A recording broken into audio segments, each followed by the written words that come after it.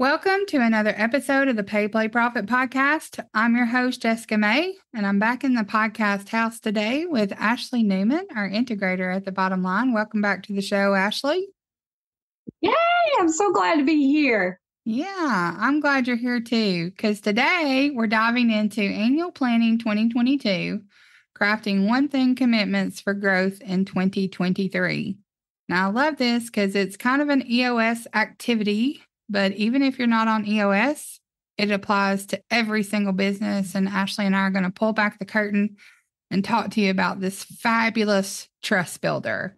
Now that I've got that out of the way, I want to make sure we set the table for today's episode. If you're new, listen up. And if you've been here before, you know the drill. It's time for us to share our TBL truth that, quote, every decision is a profit decision. And profit is measured in time, energy, and money.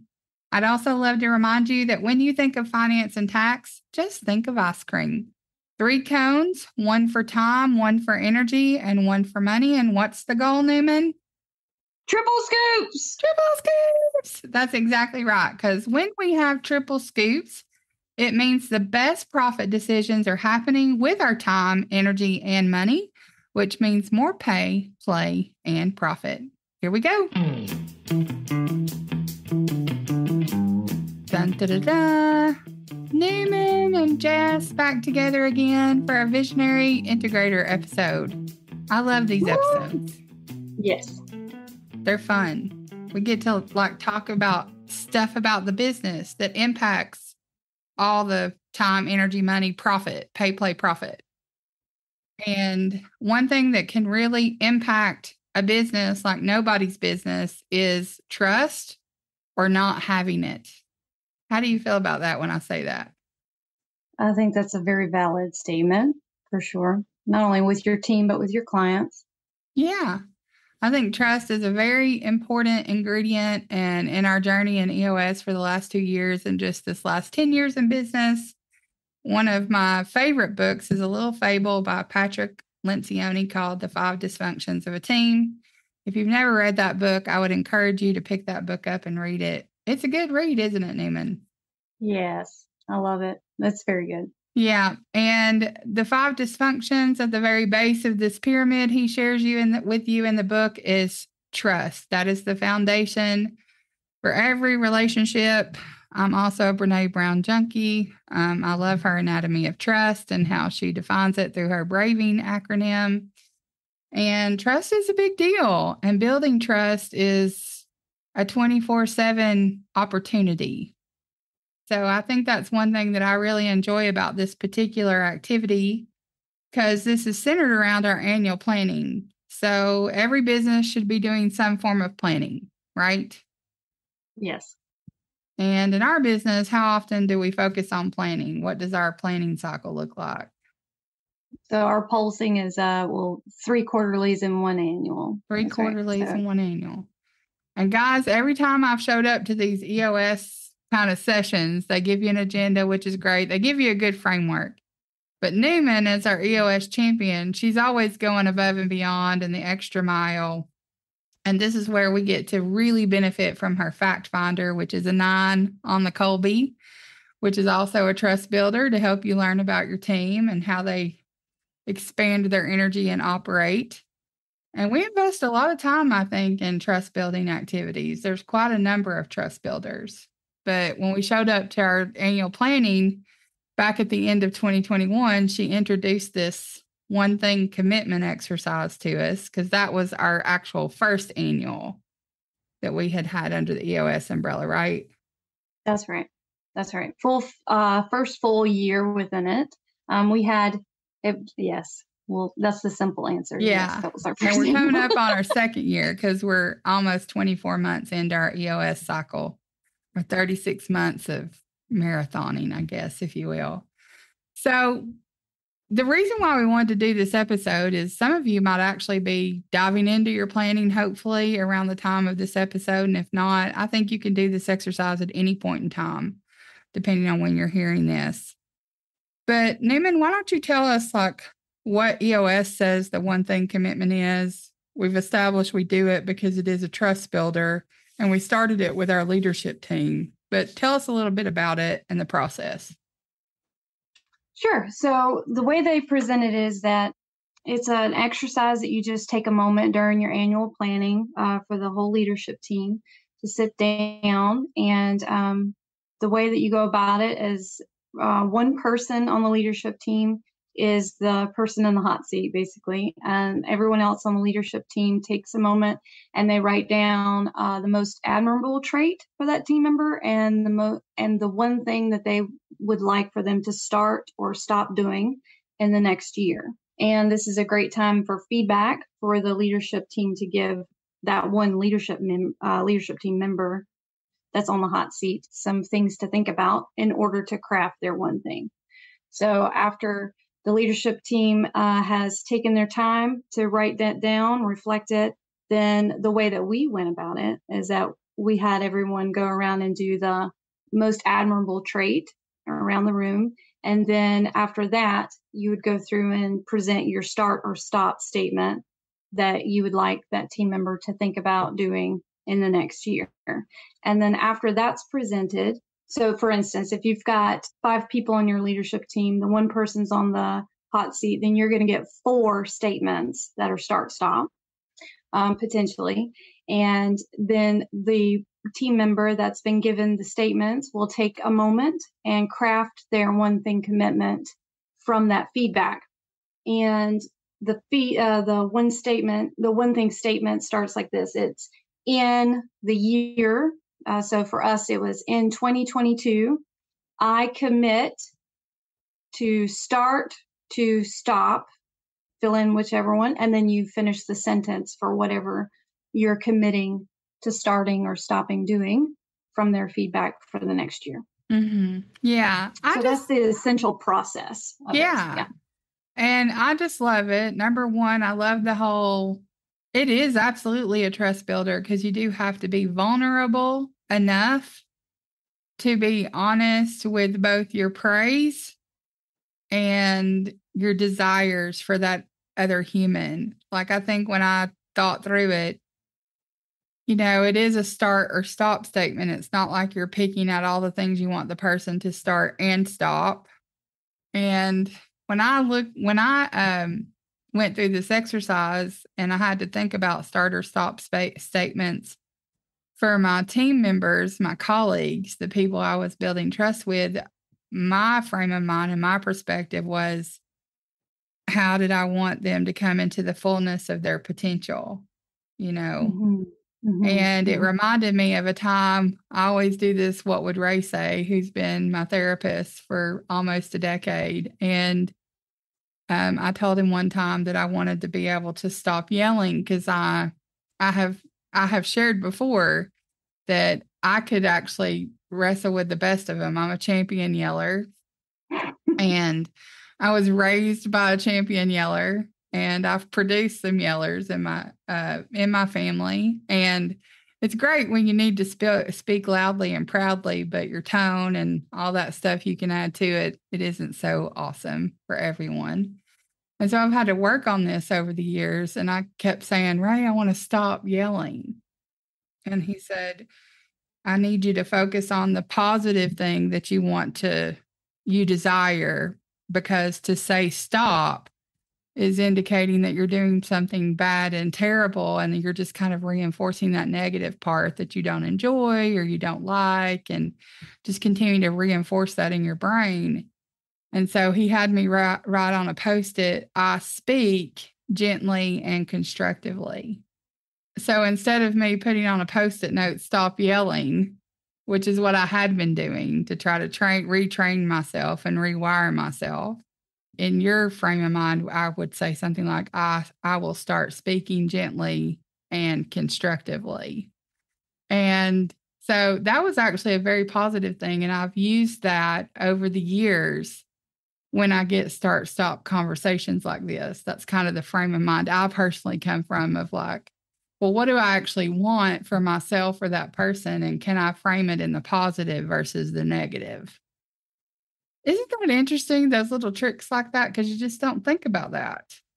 But I will have to tell you, having been involved in And being a byproduct of addiction and recovery myself, those stop statements can be very consciousness building. And sometimes people need to hear it that way.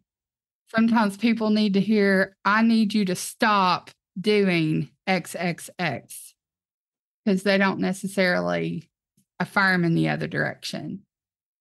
Mm-hmm. Yeah, sometimes people need to hear that you need to stop because they're not picking up on the other part. So it just depends on where you're at in your process, where you're at in your relationship with a person. How much trust do you need to build? I mean, from my perspective, like that seems like a lot to process in your head over such a simple exercise, but there's the inside the mind of me. Oh, yeah. I would have to say, too, is that if I could sit and just reflect about the whole experience last year when we did it, there is a certain measure of tension and maybe a little bit of trepidation on like, how are they going to take this? Or what if I say this the wrong way? Or so it is a way, just be courageous. Just be courageous. Like, I think that's the fruit from it is well worth the risk.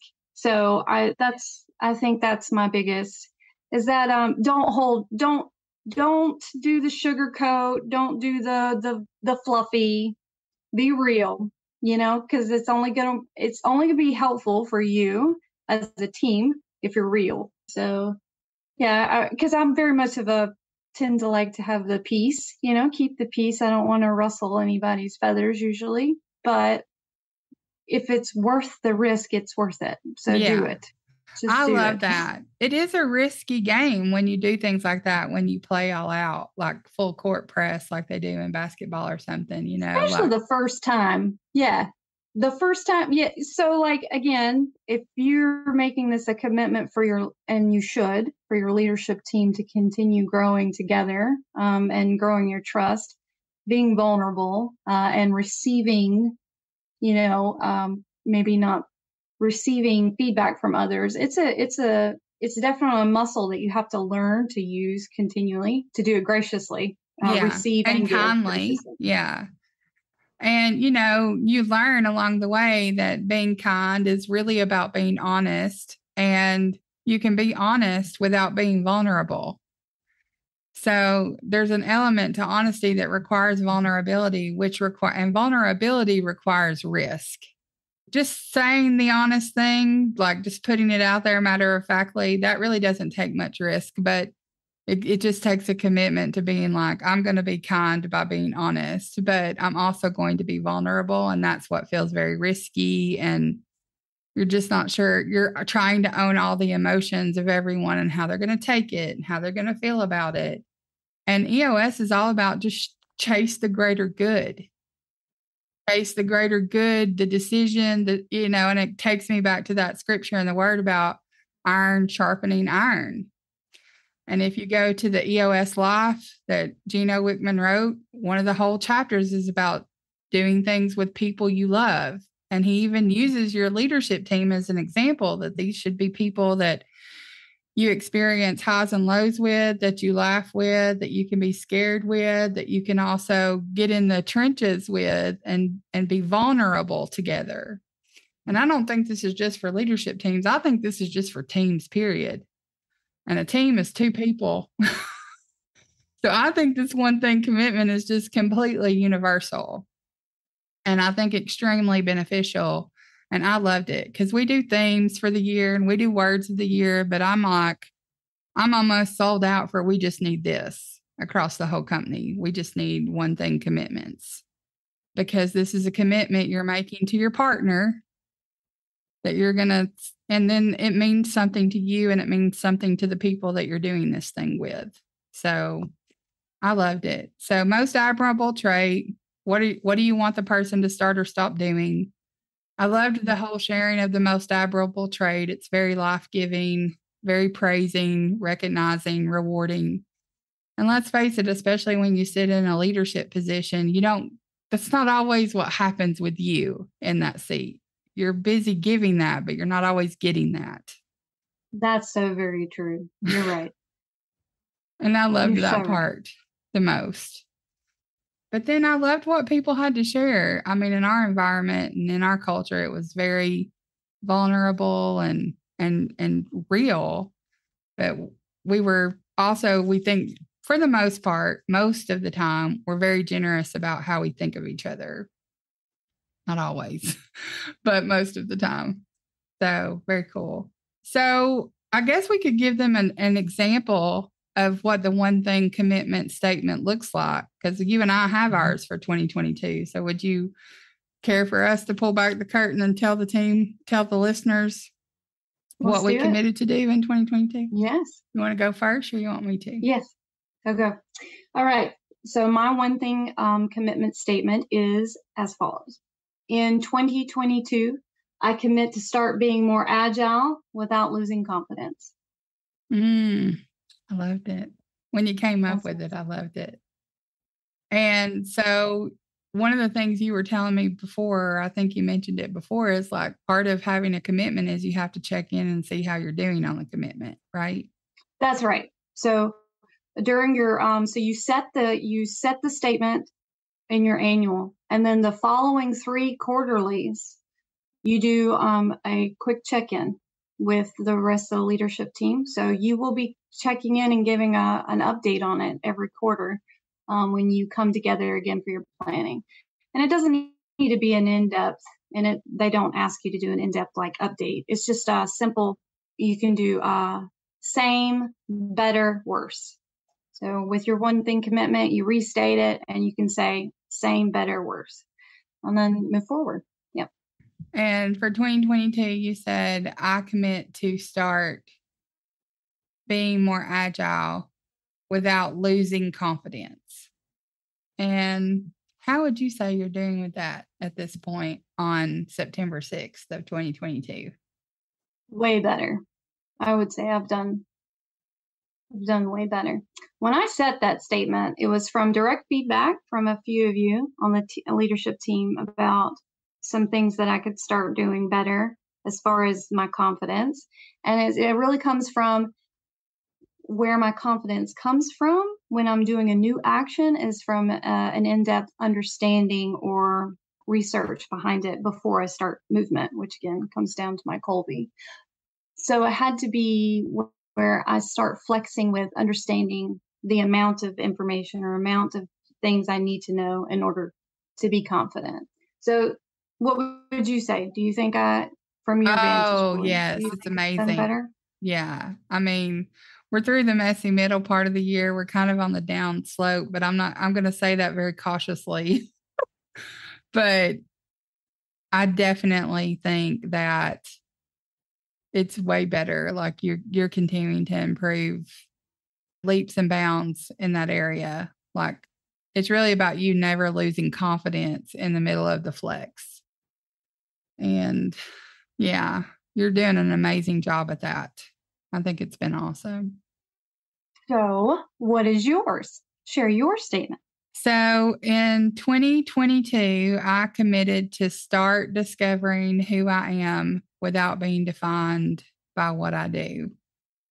And I crafted this statement out of a personal desire, but I committed to it because of what my colleagues were pouring into me during this round of start stops.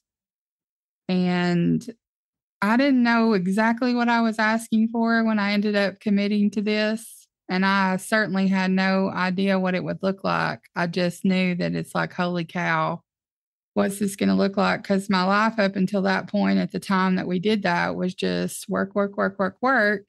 And this whole one thing commitment, even though that process of unfolding the workaholism and pride of performance and all the things that was just keeping me tied up in knots as a leader and stuff, it was almost like I was in phase 3 of that unraveling, but the yarn got pulled really hard in 2022. Like the last part of the thread had to come, and it was like me hanging on to like a knot. So imagine a ball of yarn and you get it all the way unraveled. And then you get to the part where there's just a big old knot. And I feel like that's where 2022 found me. And the knot really came out in May. And we're just now in September getting through untangling the deeply hard and troubling knot is how I feel. So I definitely feel like I'm way better in discovering who I am without being defined by what I do. I'm actually doing more things besides work these days than I ever have in the last 10 years for sure. And I'm discovering that I enjoy other things besides work. And I find myself just putting work into a container now. And it's a part of what I'm doing. It's not who I am or all that I am.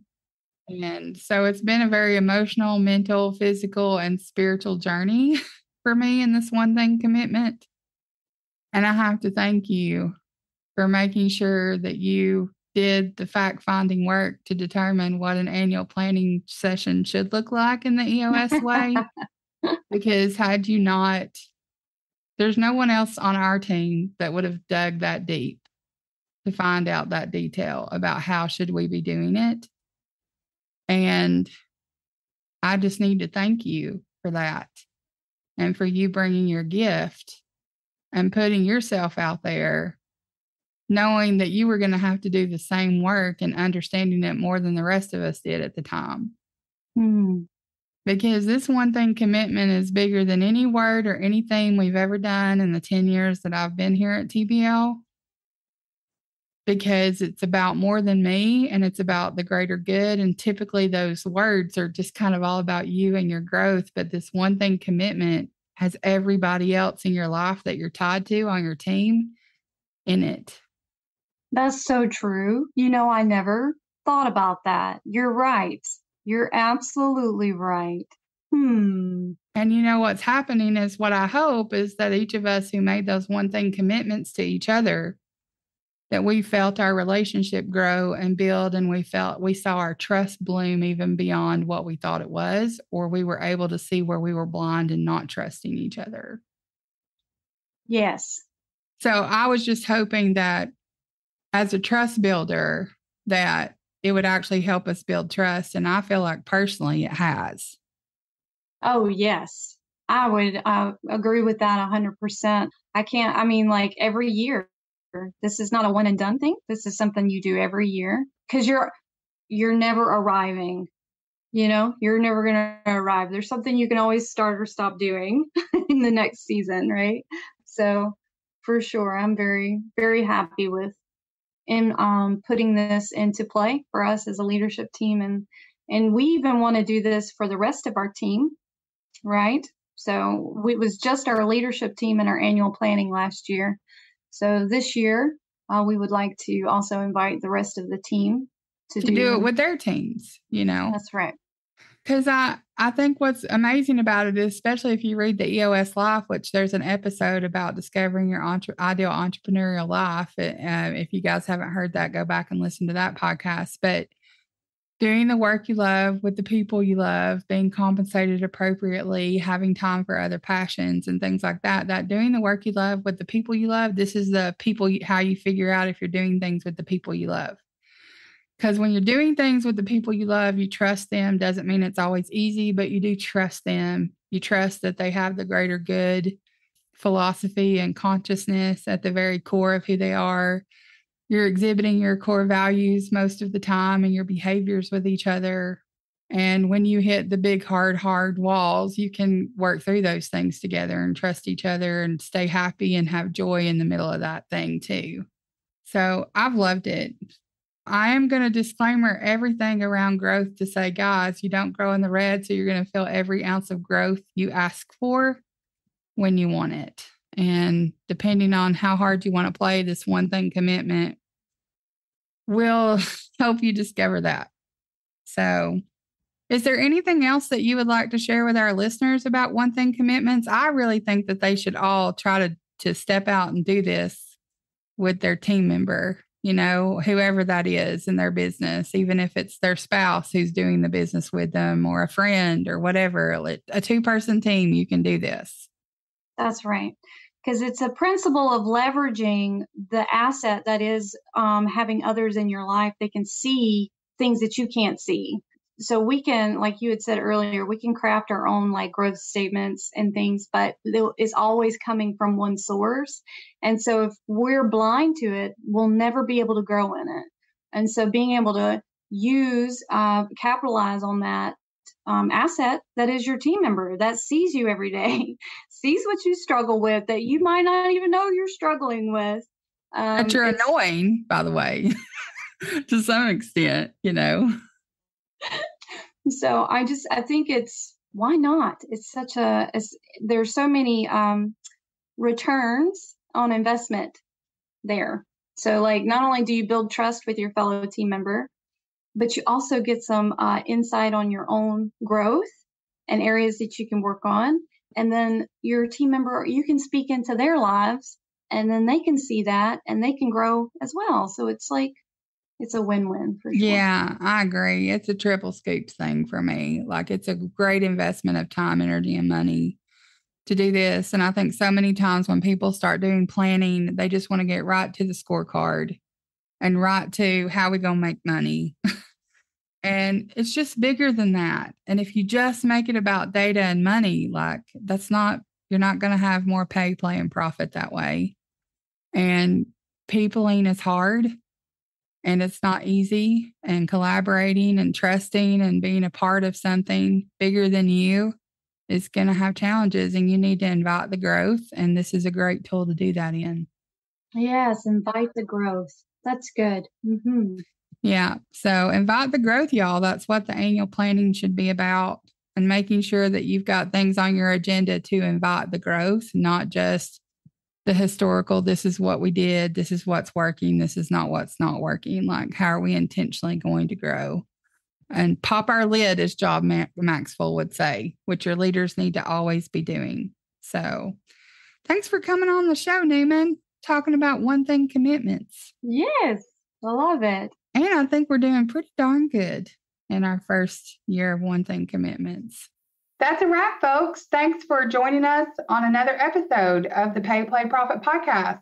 Before we walk away from the table, it's sharing is caring time, because we are on a mission as a team at the bottom line to multiply and to help you multiply too. We are sowing seeds in faith to serve 100,000 entrepreneurs like you by the year 2030. We want to help others reimagine their entrepreneurial success with simple, practical, powerful solutions. This podcast is the place we want people to plug in and keep coming back to. If you haven't yet, please hit subscribe wherever you choose to listen. You can find us on all the major platforms, including YouTube.